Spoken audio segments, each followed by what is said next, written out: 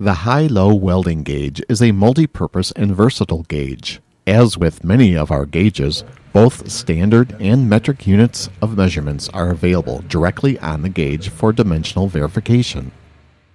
With the Hi-Lo gauge, you can measure internal misalignment after fit-up, material thickness after fit-up, verify 37 1/2 degree bevel angle, fit-up gap after fit-up, fillet weld leg length, and finally, butt weld reinforcement.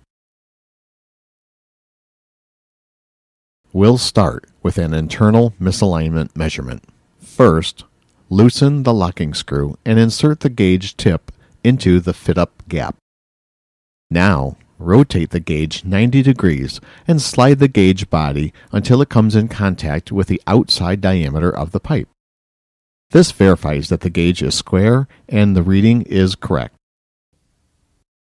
Next, pull down the gauge until the internal alignment stops are snug against the inside of the pipes. Read the misalignment on this scale. This misalignment measures 3/32 of 1 inch. You can use the same procedure to measure pipe wall thickness after fit-up. To measure pipe wall thickness, use the material thickness indicator and this scale.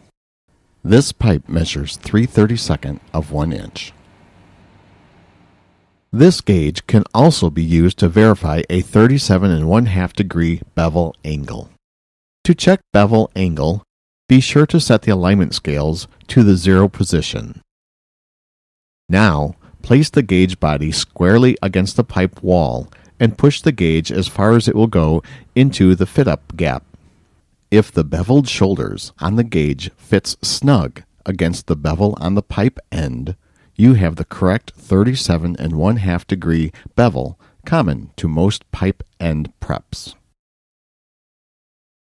To measure fit-up gaps less than 1/16 of an inch, insert the alignment stops into the fit-up gap.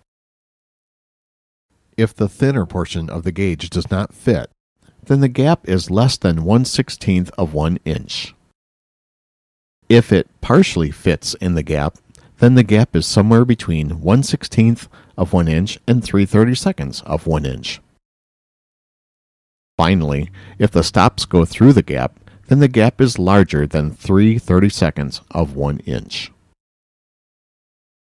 To measure fillet weld leg length, place one leg of the gauge on the plate and lower the other leg to the toe of the weld.